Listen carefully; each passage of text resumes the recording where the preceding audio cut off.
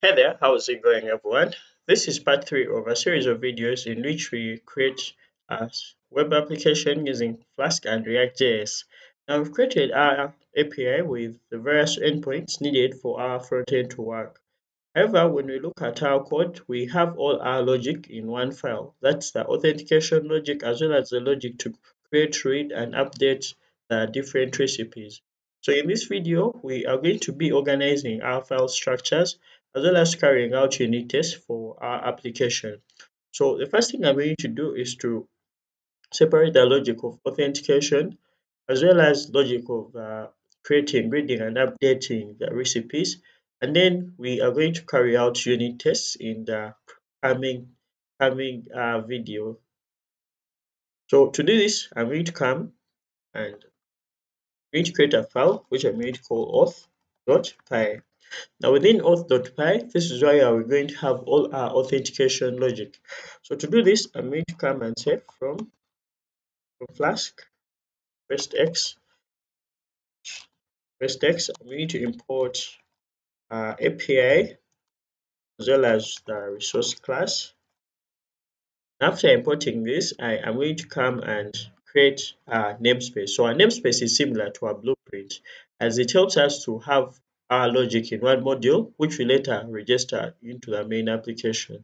So to do this, I'm going to create our first namespace. So I'm going to say auth namespace is going to be equal to I'm going to import namespace as well. So I'm going to say, so in this case, you do not actually need the API class. So we shall need namespace class. So our namespace is an instance of the namespace class, and then we pass in the name of the namespace. So in this case, it's going to be a auth namespace.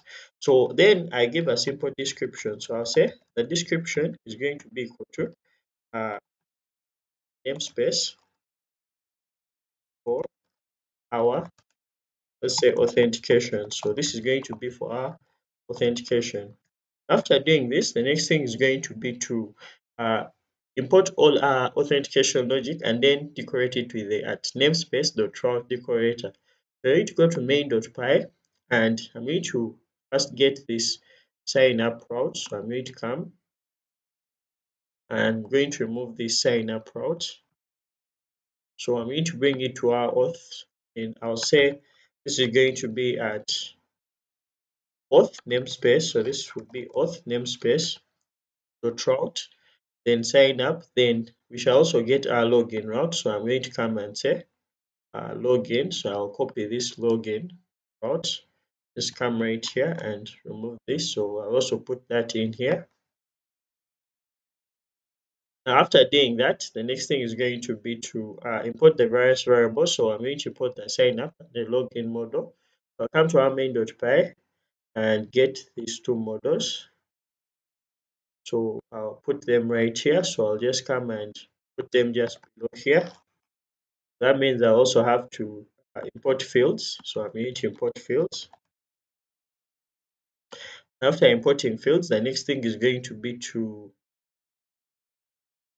let's say we have resource, we have the sign up model. So wherever I have API, we're going to change to a resource. So I'm going to change this. This is going to be auth namespace. So we're going to change this to auth namespace dot expect. Everywhere we see we have API. In this case, we're going to change to namespace. So after doing this, we are going to also import our models. So I'm going to come to the top of our code and say from models, we are going to import the user model. And after doing that, let's see if there's anything else that we haven't yet imported.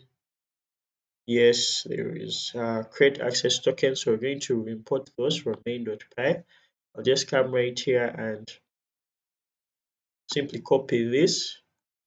So I'm going to cut these, then put them within our imports.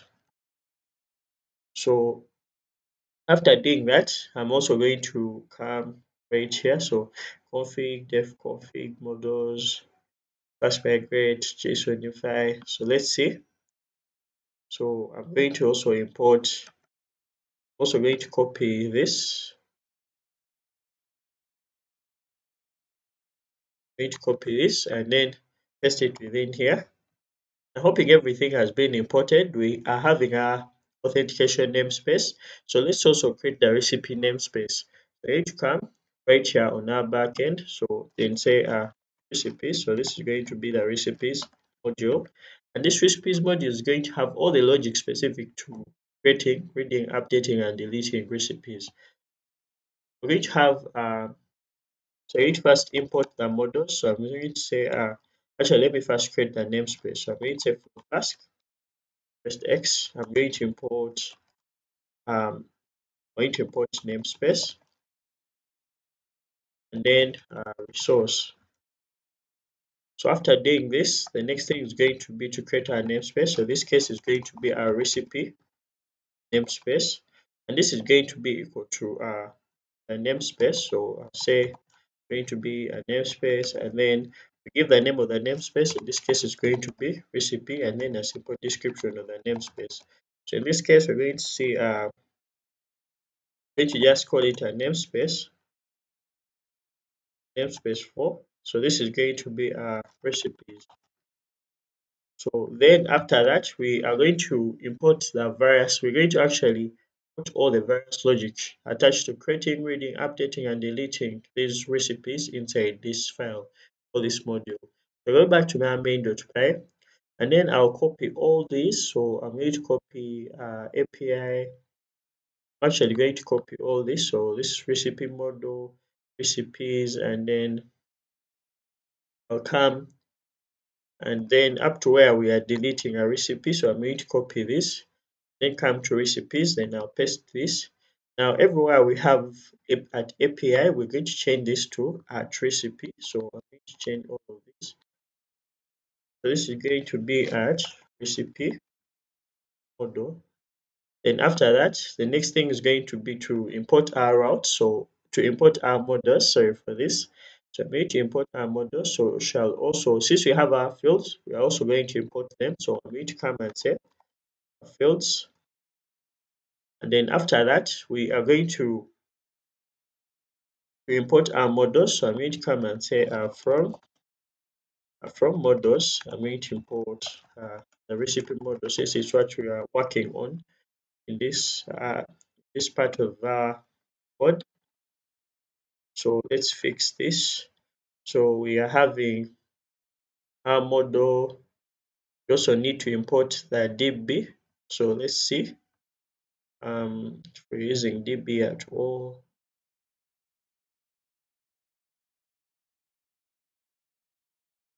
So we imported our models. So the next thing we forgot to import is the JWT required decorator. So we're going to import that. So we're going to come right here and say from Flask-RestX. So this is going to be from Flask-RestX. Then we're going to import the JWT required decorator.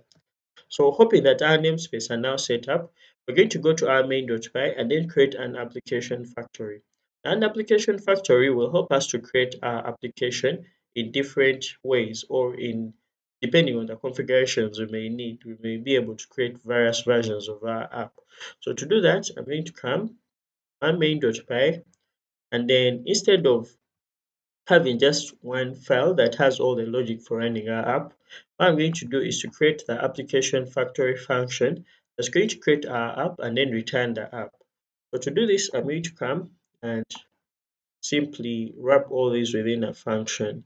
So I'm going to create a create app function. So I'm going to say create app, and then after that, I'll just come and say pass in a config in here. So can have our config and then we can set up our application to run on that specific config. So in this case, when I would say def create app config, so it takes in the configuration value. For example, if we had our dev config, we may just import it and then simply pass it in here to configure our app for development. So what I'm going to do is to come and put all this logic within our create app function. And then after that, I'm going to come and then wrap all these within our create app function. I hope everything is working. Now, Instead of running our app from here, what I'm going to do is to actually come and just return our app. After doing that, the next thing is going to be to import the various namespaces we have and then register them onto our API. So to do that, I'm going to come. So I'm going to remove some of the things we do not need here.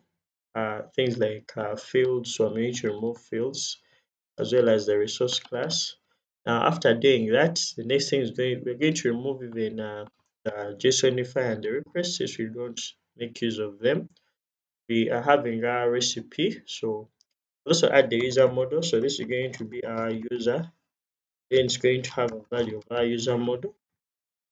After that is done, we are having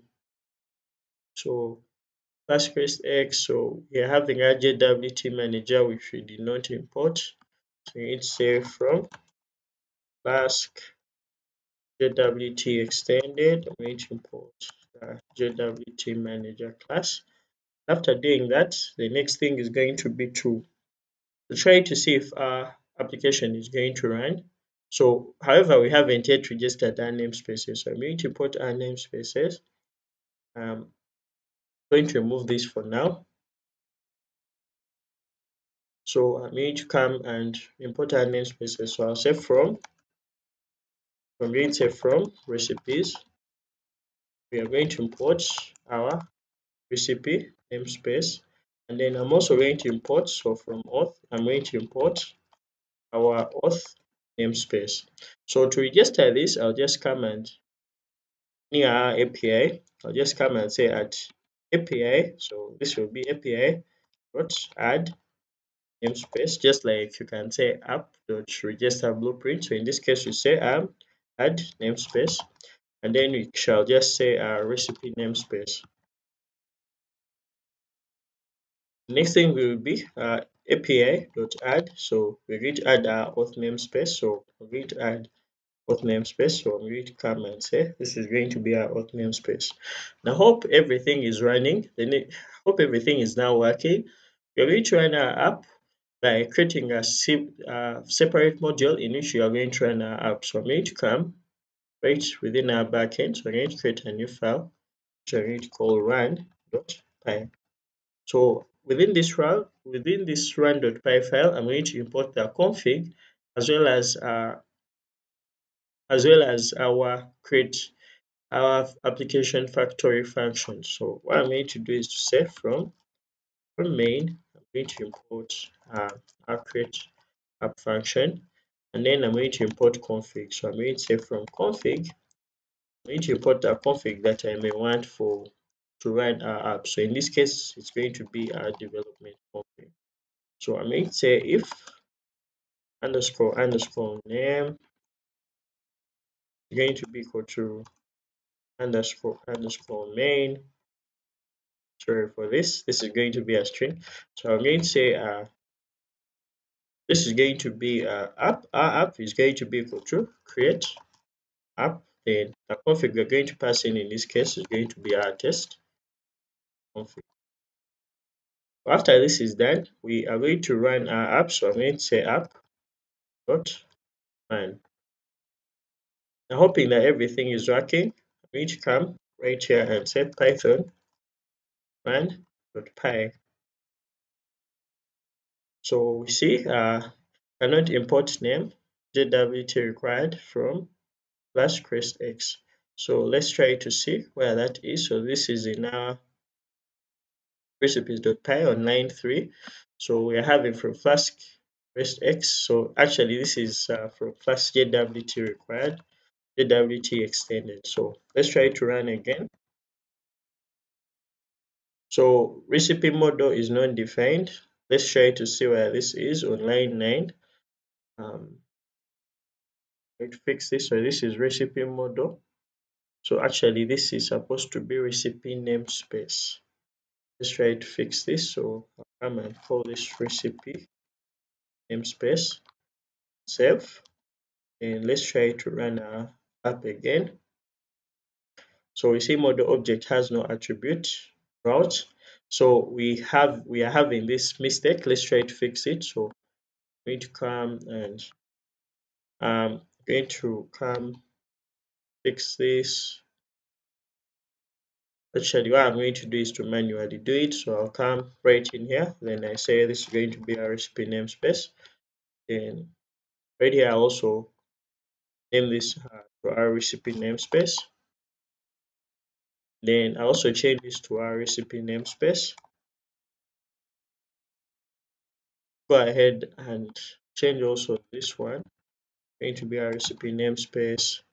This one too will also be our recipe namespace.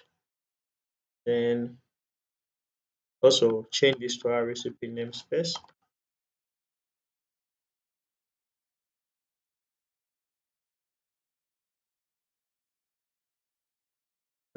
Change this to also recipe namespace. And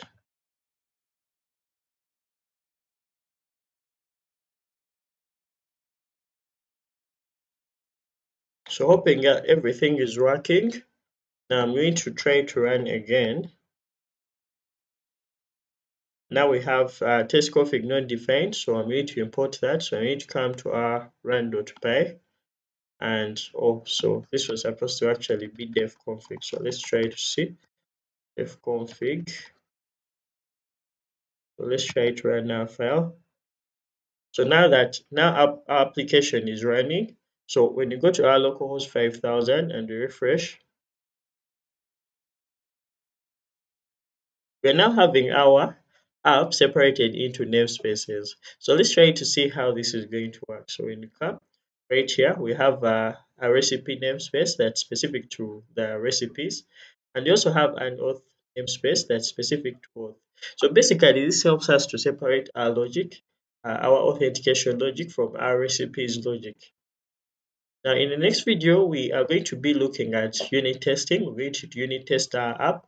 So please like and share and comment on this video to tell me how you feel about all these. Thanks for watching and see you in the next one.